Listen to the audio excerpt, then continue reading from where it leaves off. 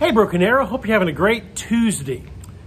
For the last 4.5 months, our worship services have been very different.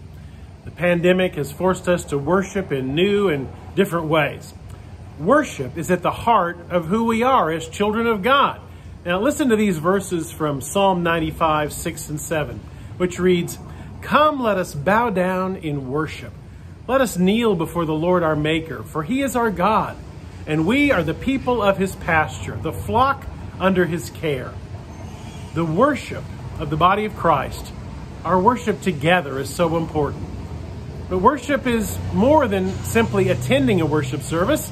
Now, attending a worship service is very vital, whether it's in person or online. Corporate worship, worshiping God together, whether it's through technology or in person, is vital. But worship is more than that. It's more than just an hour or two a week. It's a lifestyle. It's a mindset. William Temple was the Archbishop of Canterbury for the Church of England during World War II. Now, of course, we Methodists were born out of the Church of England. John Wesley was a priest in the Church of England.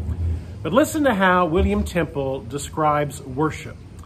He writes, "Worship is the submission of all of our nature to God.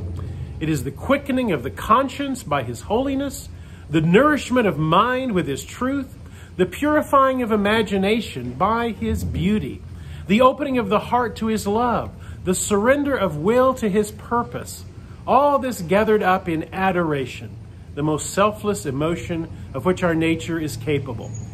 You see how Temple says that all of us, our conscience, our mind, our imagination, our heart, our will, all of it is submitted to God in worship and adoration.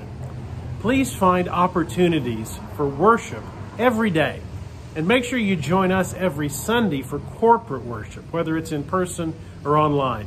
And always remember, God is good all the time.